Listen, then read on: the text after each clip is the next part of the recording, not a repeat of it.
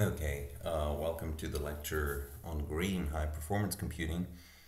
So before I start with that, I need to say that I've shamelessly stolen the slides from the staff scientist in my group, Alexey Kozlov, who is also the main developer of the new version of RaxML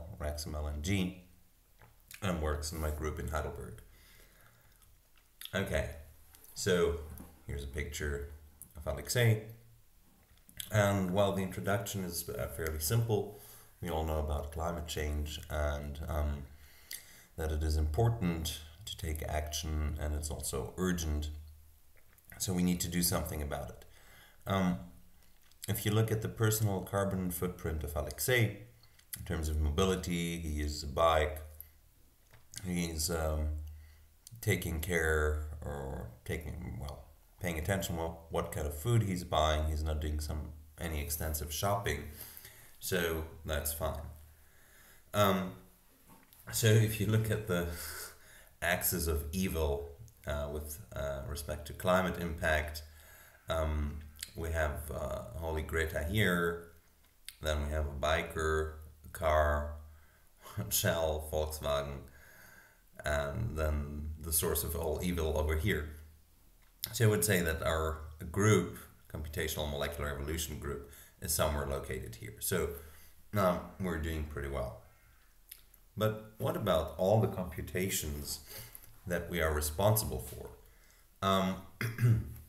So if we look at the carbon footprint of computing and what we're doing here, we will look at the cluster that is called Haswell and that is located at our institute, and look at the power or energy requirements of the CPUs that are installed there, right? So there are two CPUs times 85 watts, plus the peripherals, disks, communication infrastructure, etc., plus cooling. So this is about 200 watts. So if we run a single node job for 24 hours, which is not like a large job, right? On a single node, we already have consumed 4.8 kilowatt hours. So the German energy mix for 2019 was that around 400 grams of CO2 are produced per kilowatt hour. So the CO2 emissions of this compute job are 4.8 kilowatt hours times 0.4 kilos. So it's 1.92 kilos of CO2, which is actually quite large and corresponds to approximately doing 10 kilometers in a car like this. Okay, so basically this puts us further to the right on this axis of evil of climate change. So what are the ways to reduce carbon footprint? Well, one is awareness, right? So we should avoid unnecessary computations, but it's not really easy. So for instance, in this Slurm system that you use in many systems for submitting jobs, this energy monitoring that is available is really very well hidden. So you really need to spend some time to figure out what the energy consumption of your jobs actually is. Okay, so there are some inherent limitations to reducing our carbon footprint. So one is just laziness, uncertainty, etc. Now let's talk a little bit about innovation. So this is Alexey added this trademark sign here. So this is kind of, just hoping on innovation and not really becoming active and trying to reduce the carbon footprint is a holy grail for politicians, but also for voters. So we can just do business as usual and just wait for technological improvements. So will there be any kind of disruptive technology coming soon? like a fusion reactor, quantum computers, etc., etc. And then, so those are the disruptive technologies, and then we have all slow evolutionary or incremental improvements in terms of energy efficient hardware and software. So, and this is typical, some typical quotes by politicians. Angela Merkel said that it was understated how technology innovation, especially in the energy sector, but also in energy saving, open the possibilities to achieve the CO2 reduction goals. Here, this guy's from the Liberal Party in Germany, and it's about a statement along the same lines: we must solve the climate problem with innovations, and let's trust the engineers, consumers, and scientists that they will find the most effective and economical way for resource conserving production and consumption. So, question is whether that is true or not. So if we look at the Green 500 list, so this is a list of the 500 most energy efficient supercomputing systems in the world, we can see that we have experienced an exponential growth of performance per watt, right? So energy efficiency has improved, but slowly. So those here on the x-axis are the years, and this on the y-axis are the mega flops, so floating point operations, millions of floating points operations that can be conducted per watt, right? And so the red line here is the top system, so the most energy efficient system, and the blue line here is the average overall 500 energy efficient supercomputing systems on this list. Right. So further thinking about innovations, well, one possible way to innovate, of course, is to design more efficient software if we think about the cost of computing. Right. So here, for instance, this is like typical publications of our lab. Here we implemented like a fast and memory efficient implementation of this new transfer bootstrap method, and we got like a almost 500-fold speed up. We designed and released a new version of RaxML that is called RaxML-NG, so next generation, that was up to 4 times faster than the old RaxML that I had designed. Then we have something, a tool here that is called evolutionary replacement algorithm, that achieved like the new version, so this is also the next generation implementation of that, that obtained like a 30-fold speed up over the old implementation. And then we have like another tool here for a single locus species delimitation under maximum likelihood, so molecular species delimitation under maximum likelihood and Markov chain Monte Carlo method, that attained a 1,000-fold speed up. So you could say with those innovations, our problem is solved. So kind of we're even more holy than Greta here with all those papers that we've published. But why is this not true? So here comes the Jevons paradox. You see different ways of moving here and different ways of reducing garbage. But the key question here really is, well, what happens if I improve the efficiency of something, right? So this was like for burning coal and the efficiency of coal-based machines. Well, you have improved efficiency. This means lower cost. And that actually means or induces an increased consumption rate. So basically, if you think about it, like if we go back to the previous slide, the increased efficiency here just means that many more people will execute all those tools more frequently and on larger data sets, because the scalability of the tools has also improved, right? So if you have a thing that is 1,000 times faster, you may want to just do a much more detailed analysis with more experiments, more data sets, more replicates. Here you will also, because it's so fast, just run it on a larger data set and not think about reducing the size of your input data set.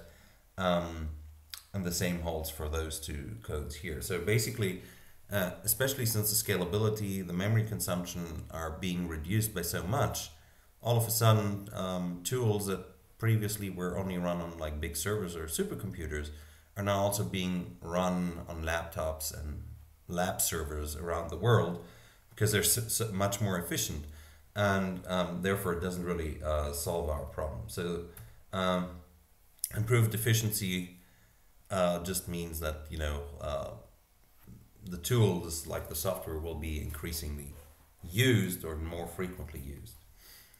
Okay, so basically this means here that we're not really doing any good to the world with the increases efficiency improvements in our codes. So we're just making the problem worse. So now we're kind of, our group is located over here. If I haven't said that, CME stands for Computational Molecular Evolution. Okay, so nonetheless, technological process is still important for quality of life and scientific discovery, but the point we really want to make here is that it is inefficient with respect to climate change. And so solutions that really work, well, that's carbon-free energy and policy changes. So here is just an outline of the share of renewable electricity in Germany. So around 50% is the 2019 estimate. Then the plan for 2030 is 65%, and for 2050 is 100%. And here you can just see the fractions of renewable energies over time axis. Okay, now if we have a look at this over time, so this is timeline for July, just given in hours, and this is the energy generation from renewable energies here. So then we have the same plot here for October, and so in July you can see here that of course during daytime solar energy peaks here, whereas the peaks in from wind are like a little bit interspersed. So often it's more windy at night, but the key of course is that we have those like high peaks here from solar energy during noon, and of course this is dramatically reduced in October with decreased sun intensity. But what we can see here is that the wind, for instance, contributes more, so it tends to be more windy in October.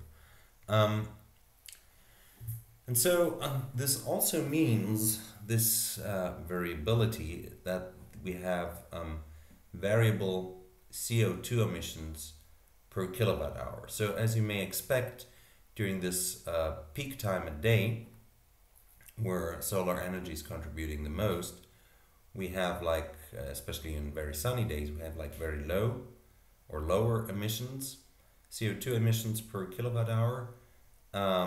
And the same holds true for October here, although the variation is somewhat a little bit smaller. Now, the interesting thing about this here is that if I overlay the price of a kilowatt hour with the CO2 generation of a kilowatt hour, there is like a pretty clear correlation here of those two curves, right? So this here are the CO2 emissions per kilowatt hour, and those are the actual prices. The blue line here are the actual prices per kilowatt hour. Right. So what we could do would be some sort of adaptive scheduling. So we could dynamically adjust the cluster energy, like of our compute cluster, the cluster energy consumption, to match this pattern. So if we have like a high price or CO2 emission, we could just decrease the overall power consumption of our cluster. And while we have a low price, this is correlated with low CO2 emissions, we could increase the power. So there could be some incentives for users like flexible billing or fair share factors, etc. So now you hear the standard argument, well, we're doing such important research that our cluster is always full. And this is essentially exactly the problem, right? So would we be willing to make a trade-off, like to decrease the throughput by 10% for substantial CO2 as well as cost savings? So question is, well, is there a headroom for power increase? And this actually means that we need to conduct some quantitative assessment. So how could adaptive scheduling work? Like, here are some approaches. So if you think about a compute cluster, we could just shut down some nodes during the high cost time, high emission time, and only schedule high priority jobs during this time. We could also kill jobs and restart them later on, but this of course requires some additional software or machinery, so we need to have jobs that can be checkpointed, or we can suspend the current job to the main memory and then continue it later on. So this is easy to implement but relatively inflexible. So here is another idea for adaptive scheduling that I think is more promising. So we can actually dynamically adjust the CPU frequency. So there's support in all modern CPUs for changing the CPU frequency, and of course the higher the CPU frequency is, the more energy we consume. And this could be implemented at the job scheduler level, right? So at the software system that handles your job on the cluster. So the big advantage is that there are no modifications required in the application code, such as checkpointing or the capability of interrupting a job. So here you can see, if we list CPU details, we can see that this is the base frequency of the CPU, 2.4 gigahertz. This is the all-core turbo frequency, so all cores located on the die can run at 2.6 gigahertz, and this is the maximum turbo frequency on a single core when we're just using a single core, that can go up to 3.2 gigahertz. So there's quite some tolerance or room for playing around with CPU frequencies. Okay. Another approach, if we think about adaptive scheduling, is to adjust the number of cores and nodes for parallel codes. So we have this classical resources versus speed, or rather time to completion trade-off. And so here, if we look at the execution time of some parallel code over the number of threads or number of cores used, typically initially, if I go from 1 to 2 cores and then to 4 cores, I have a pretty good reduction in execution time, so in time to solution. But then as I add more cores, parallel efficiency doesn't really increase anymore. And even if I have too many cores, meaning that I need to communicate very frequently and don't spend that much time computing, the execution times actually increase again. So we can see the analogous phenomenon here. So this is the number of threads, and here we just have the speed up. So how many times faster does my code get when I run it on 2 cores? So this is it gets 1.9 times faster. When I run it on 4 codes, it gets 3 times faster. When I run it on 6 codes, it gets 3.6 times faster, etc. And then I again have this decline. And so here, what is really important, or what we're most interested in, is the degree of parallel efficiency, right? So how far off am I from an optimal use of the system where all cores are doing useful computations and not waiting for communication and stuff like that 100% of the time. So we see here in one core, evidently the parallel efficiency is 100% because this one core doesn't communicate with other cores. For 2 cores it's around 95%, and then for 4 cores it drops below 80%. And so there are a lot of reasons for that that I'm going to cover in the kind of standard high performance computing lecture. So there's Amdahl's law, we're going to talk about that. There is the communication overhead, load imbalance, so some cores may have to do more work than other cores, and also issues pertaining to CPU frequency scaling. So normal mode, normal operation mode, when the energy is not too expensive or is not producing too much CO2, you would probably choose to run your tool here, your analysis on 4 cores, have a threefold speed up, a threefold decrease in the time to solution, and live with those 75% efficiency. But then in low power mode, well, you could just use 2 cores, have almost a 2-fold speed up, and use this 95% efficiency, right? So if the power is very expensive, so energy is expensive, you would go for the configuration that gives you the best efficiency, but still or a balance between the best efficiency and a reduced time to solution compared to running the job on a single core. And then if the energy is cheap, you could say, oh, well, maybe I should use 6 cores, get 3.6-fold speed up, and live with those 60% of parallel efficiency. So industry is already on the way to carbon neutral computing.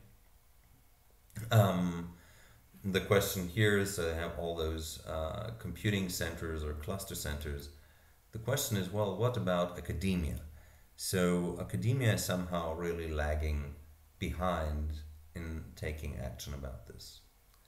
So we don't see any power plants. So those are like, this is a computing center of the University of Heidelberg.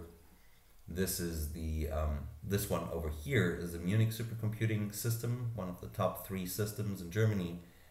And here, this is the supercomputing center at Stuttgart, which is also among the top 3 supercomputing centers in Germany.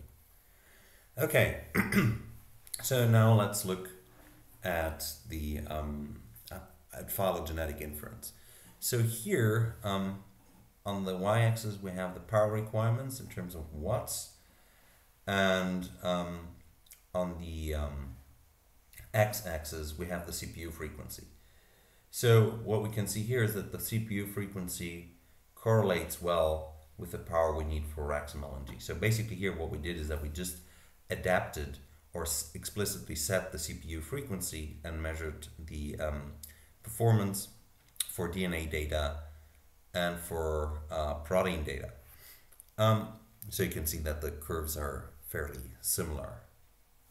And so the yellow dots correspond to the power of the CPU plus the RAM, and then the lines over here show you the power that is consumed by the entire node where we're running our tool on. Okay, so now this is interesting. So this is like the energy for an entire run, right? So this means like we multiply the runtime with the power consumed by the node here, and now here we see that increasing the CPU frequency does not really change anything with respect to the energy consumption anymore, right? So because the job may run faster, but on the other hand, it will consume much more energy. So there's kind of no there's no further improvement as you would expect here, that, well, you know, if my job runs faster, even if I use a higher CPU frequency, it will consume less energy. So we find the sweet spot here that is around CPU clock frequency of 2 gigahertz. Okay. And so the reason why we observe that is that, well, the phylogenetic likelihood calculations are what we call memory bandwidth bound. So we spend a lot of time in accessing memory from RAM, so the conditional likelihood vectors, the sequences of the alignment, as we're just going linearly through those vectors, doing like just a few computations per vector entry and then continuing along the vector. So, and actually this means here that, well, the CPU at this point is fast enough to match the memory access speed. And everything from here, from this point here to the right, means that the CPU is wasting cycles and waiting for the memory to get the data into the CPU. Right, so this is like the key point that we want to make, that it really is very application dependent, but for instance for phylogenetic inference, with modern, like a standard, very representative modern CPU architecture, using anything more than 2 gigahertz in terms of clock frequency just doesn't make sense. So the question is, what next? So one idea we have in mind is to develop a RAXML eco option that would strive to save energy for phylogenetic inference runs. And one idea here is to use adaptive CPU frequency tuning, and also maybe to take into account the live CO2 emissions. So there are some tools with appropriate interfaces that allow you, for certain countries in the EU, to get data about the current CO2 emissions per kilowatt hour. Okay, so maybe finally, well, is renewable energy climate friendly? Here I'm showing you a table of the global warming potential of selected electricity sources. So this essentially goes down to the production, shipping, installation, etc. of renewable energies. So basically, the numbers here cover the full life of the source, the energy source, from material and fuel mining through construction to operation and waste management. So this is just to maybe put aside the myth that, for instance, solar energy, the energy you need to use to produce solar panels is higher than the energy they will produce over the lifetime. So this is essentially not true, and so this table here is sorted by the median values. Okay, so that's it with that presentation. I hope you enjoyed it, and if you have questions, you should probably mainly send emails to Alexey, who is actively working on that.